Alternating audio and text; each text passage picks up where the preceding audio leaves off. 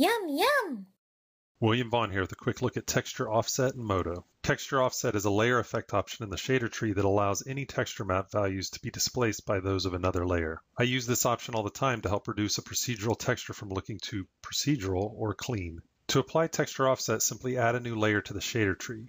You can choose from a variety of options to take advantage of texture offset, such as gradients, image maps, and procedural textures. For this example, I'll use a fractal noise procedural. Place the noise texture below any layer you want affected by texture offset and change the effect of the layer to texture offset. Select the layer you want displaced and increase the texture offset amplitude.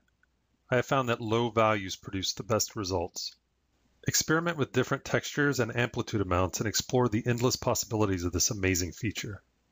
Oh, look at the time.